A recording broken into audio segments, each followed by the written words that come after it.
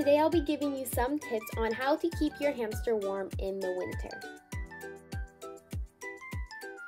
The first tip, or more of something I just want to say, is to make sure the room your hamster is in is 65 to 75 degrees Fahrenheit or 18 to 23 degrees Celsius.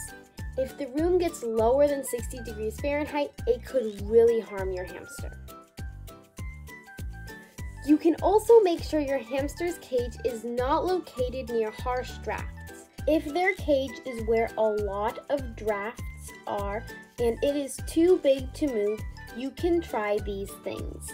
1, put a heater in the room your hamster is in. And 2, if their cage is against the wall, you can put a blanket between the cage and the wall. This should help with keeping the cage warmer. The last tip I have for you is to put a lot of substrate in their enclosure if you don't already. Just make sure they have a lot of nesting materials to build a nice big nest.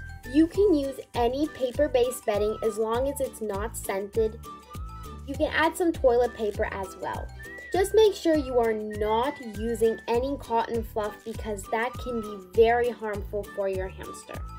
So this will be it for today's video. I hope this video was helpful and you learned something new. Thank you guys so much for watching. See you next time. Bye!